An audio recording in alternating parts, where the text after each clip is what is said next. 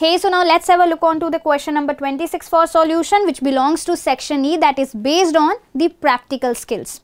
So this question is from Ohm's law verification experiment and this holds 2 marks. Let's read the question for further clarification. This says, while studying the dependence of potential difference across a resistor on the current passing through it, in order to determine the resistance of the resistor, a student took 5 readings for different values of current and plotted a graph between V and I. He got a straight line graph passing through the origin. What does the straight line signify? Write the method of determining the resistance of the resistor using this graph. So let's have a look on to the solution for this question. So first of all, this question demands you to write down the significance of the straight line that the student is getting. So straight line signifies that the potential difference across the resistor is directly proportional to the current flowing through it. Even if you have written this in your exam, that this straight line signifies that this resistor is following the Ohm's law, that is the proportionality of V and I, or you have written that V is directly proportional to I, then also you are going to score 1 mark for this part of the question. So if you have successfully answered the significance of the straight line, you are going to score 1 mark. You will get another 1 mark when you will tell that how the student is going to determine the resistance of the resistor.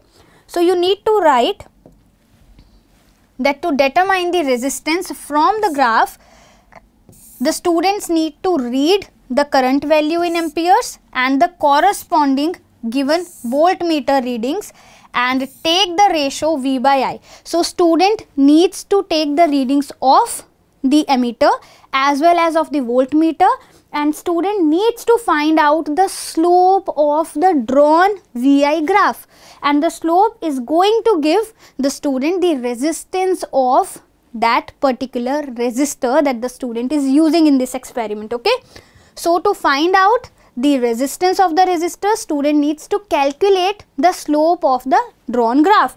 If you have written that also, you are going to get the marks for this part of the question. Further, you can also write that the resistance of the conductor will be determined in ohms. Okay, so this is how you will score 1 mark for this part of the question also, and this is how you are going to score 2 out of 2 for this choice of the question, as this question was asked in the choice. So let's have a look on to the next choice of question number 26, that says, what would you suggest to a student if while performing an experiment he finds that the pointer or the needle of the ammeter and voltmeter do not coincide with the 0 marks on the scales when the circuit is open. Further, the question says no extra ammeter or voltmeter is available in the laboratory. So if you are planning to write the answer for this question as that you will suggest to the student to change the ammeter or voltmeter, you are not going to get marks for that, because it is straightforwardly mentioned in the question that no extra ammeter or voltmeter is available in the laboratory. So basically, this question wants you to talk about the zero error, as the pointer of the ammeter and voltmeter is not coinciding with the 0 mark on the scales when the circuit is open. This clearly indicates that there is 0 error. Okay, so what is going to happen and how the student is going to perform the experiment? You need to mention there that the pointer is above the 0 mark. So if the pointer is above the 0 mark, 0 error is going to be negative, and in that case what the student is going to do, the number of division it is above the 0 mark are to be subtracted from the reading to get the correct reading. Okay, and if the pointer is below the 0 mark, the 0 error will be positive, and in that case the number of division it is below the 0 mark are to be added to the reading. So this is how the student is going to get the correct reading from that defected ammeter or voltmeter. Okay, so this is what you need to mention, and you will get 1 mark for talking about the negative 0 error and 1 mark for talking about the positive 0 error. And this is how you are going to score 2 out of 2 for this particular choice of question number 26. I hope this is clear to you. Now let's move on to the discussion for the last question of this paper, that's question number 27. Hey, so it's our turn to discuss the solution for the last question of this paper, that's question number 27. This also belongs to section E, that is based on the practical skills. This also holds 2 marks. Let's read it for more clarification. This says list 4 precautions which a student should observe while determining the focal length of a given convex lens by obtaining image of a distant object on a screen. So you just need to mention here the 4 precautions that the student should take while doing this experiment.